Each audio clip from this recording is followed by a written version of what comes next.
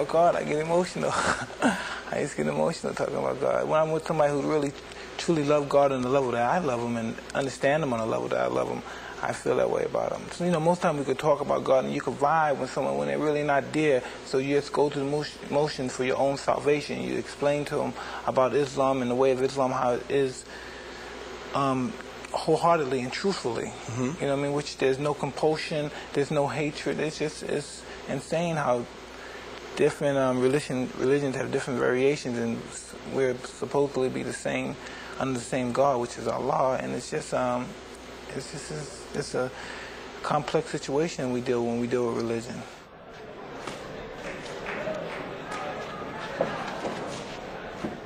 His salvation, his understanding, he's enlightened me. Before I became a Muslim, I've known Muslims all my life. But I never had any inclination of becoming a Muslim because I didn't think their conduct was. I thought it was all hypocritical. But then when you run into people, individuality allows people to act certain ways, and certain people conduct themselves in other ways, and certain people conduct themselves in ways that are different from that. And I was just saying, a Muslim is just your conduct, and when you conduct yourself Islamically, and only God can judge you, basically. Men judges men's action, God judges your heart.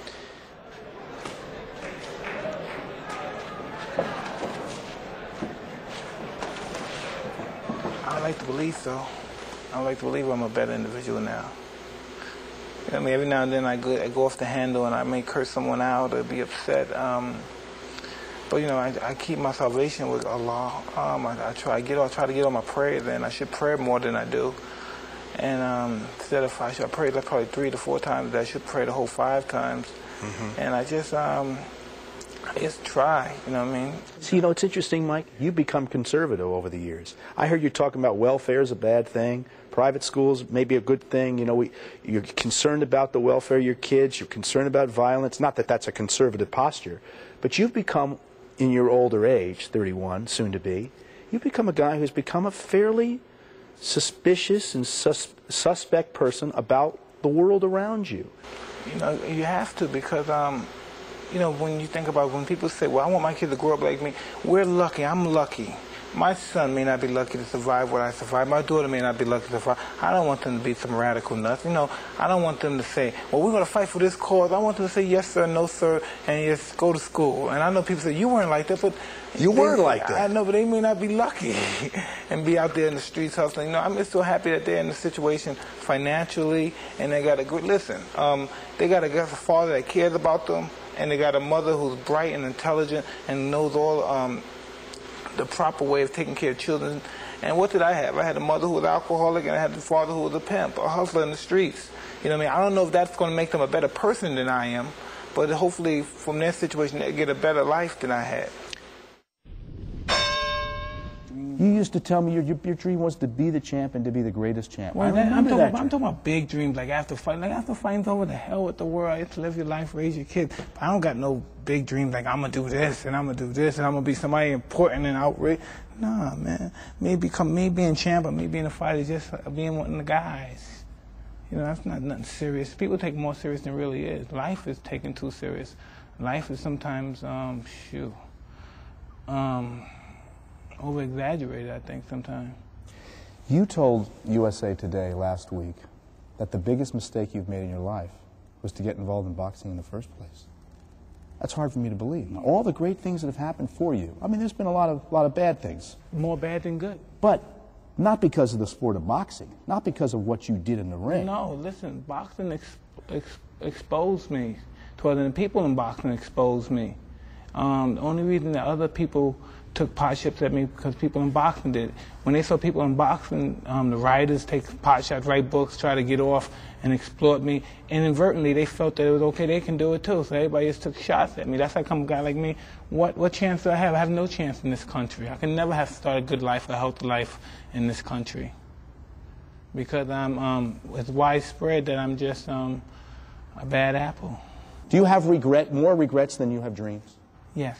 I'm just happy one fight at a time. I'm not racing to grab no title. It's one fight at a time and establish my livelihood. more so than just anything else. You know, I'm a human being. I've never been perceived as a human being. Never. And I've always been perceived as a freak, an animal, some young kid that's the strongest guy in the world, or something like that. I've never been really perceived as an animal because I never broke down or cried or showed much emotion about anything that I endeavored. And so I never really been perceived as like a human. Because when people speak of me, they don't speak of me as somebody with feelings or emotions, anything. You got 4 kids, 5? 4. 4 kids. 4 kids, including a brand new baby. Yeah. 4 kids, brand new baby. What should they think of their daddy? That's important, what they think of. No one else. It's not important what anyone, it's important what your kids think, what your wife think. What should they think of you? I don't know, they should, they all have different, me and my wife is 2 different, I really don't know my wife that well, understand her. And I'm sure she doesn't understand me because I'm so wishy-washy sometimes. But and some people, that's their main objective, to sit down, to study their mate, and to know their every move for they can. I don't really care. Either you're with me or you're not. What do your kids talk to you about? What do you think? It's love. It's all about love. It's all about kisses, loves, taking them to Jeepers and taking them to little restaurants, feeding them, helping them with homework. You're just the daddy to them. Yeah, it's real simple.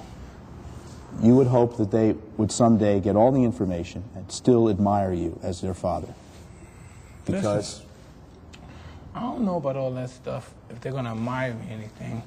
But I know they're going to have the chance to be a good person. They're going to have all the opportunities. You know what I mean? So they're going to make a choice whether they're going to be a bum or a good person. They're going to have the resources. You don't feel you're in financial straits. You don't feel like... Me? I'm That's asking. my biggest problem. I got too much money. It comes too quick. That's my biggest problem. I wish I had money problems. Like, well, we hear all these rumors, oh, he's got to fight because he needs the $50 million, and that the government's got $30 million on the houses. Listen, can I tell you something? How much, if I owe people $20 million, how many times I have to throw my right hand to get $20 million? The reality, how many times I have to throw it?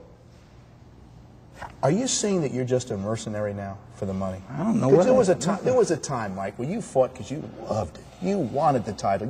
The money was great, but it really wasn't the motivator. Well, I didn't have 4 kids and a wife. You know, I had those responsibilities then.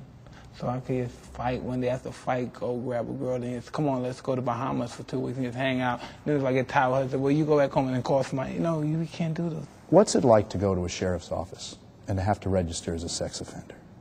I don't know. It's just no. Did it feel demeaning to you? No, I have no. I don't get embarrassed. I have no dignity in that perspective.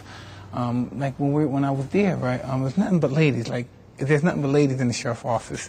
So the lady said, well, what did you get convicted for to be here? Well, I said rape, and I said real loud. And my friend said, no. He said, sexual assault. And the lady started laughing. That's rape. They said I raped somebody. You know what I mean? But after the all ladies came, hugged me, kissed me, I signed the autograph. Because anybody that's a sophisticated adult and they seen the situation that happened, they know that's bullshit. You know what I mean? But you didn't rape her. Listen, we're not going to go. I don't want to touch it too much, but it's so much bullshit. Yeah, I raped her. Give me a break, okay? Remember Raging Bull, the movie? Yes.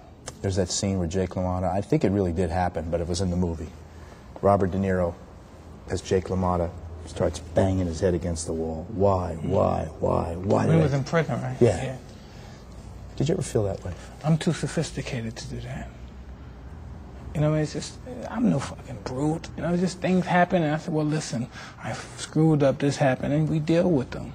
You know, Cus D'Amato taught me how to be. He was a strong me, and I'm strong, and I'm mean.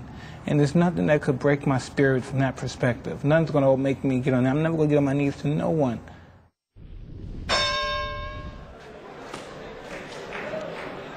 I was around 9 years old, and I was in a reform school in the Bronx. It's located in the Bronx, and it's called Spofford. And one day we went there and we saw a movie, and the movie was the greatest. I believe it was 77, 76, the movie appeared. And after the movie played, Muhammad Ali walked in, and I was just flabbergasted just to look at the champ. It was just, and after that day I said, wow, I'm going to be just like this man. You know what I mean? And I don't know, it's just, he just gave me an inspiration to accomplish something, to have a goal. He just gave me a goal, and just to just label him as a boxer is just as a disjustice because